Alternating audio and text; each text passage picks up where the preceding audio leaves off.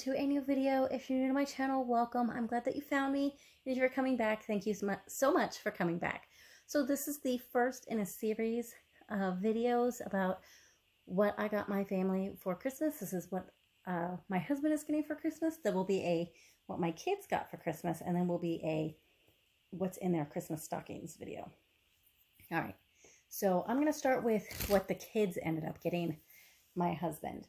So I got this. This is going to be for Benji. This is a game that everybody should be able to play. It's called That's My Jam, because he really likes music and everything like that. And it comes with kazoo, so you have to play the song on the kazoo, it sounds like. And see who can guess it played on the kazoo. I thought that could be kind of fun. Wesley saw this and asked if he could get it because he thought it was really funny. It's just a little drink cozy or koozie. I've heard it said both ways. But it just says, "Don't follow in my footsteps. I farted." He thought that was hilarious, and he thought his dad would think that was funny too, so he got that. And then originally this was something I picked up intending to maybe give my husband, but my daughter really liked it, so we said it was going to be for her instead. It's a mug, but it's the old school Nintendo controller. So that's what the kids got him. I got him this. This is neat. I got this Connects Pac-Man thing. Now, when I bought this, it was $13 at my local Walmart. It is now substantially more than $13. I don't know if it was just they've jacked the price up because it's closer to the holidays or what it is, but I picked that up for 13 bucks several months back.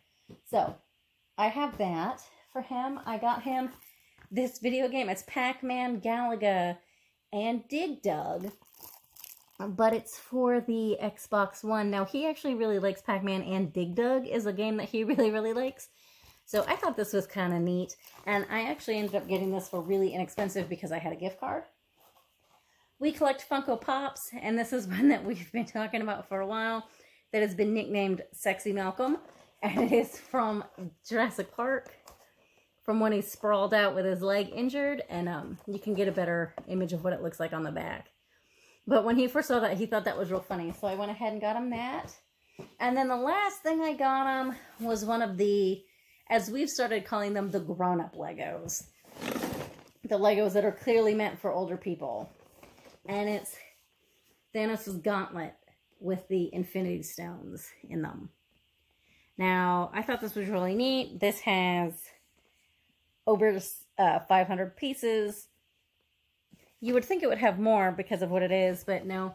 It only has about 500 pieces or so, and it has the gauntlet, and it's posable, so you can kind of change how you want it to look. Like that looks like it's about to snap and things like that. So yeah, it's posable, but I thought that was really neat. And when I bought that, it was on a sale, and now I see them going upwards of $70, and I think I got mine for around $50.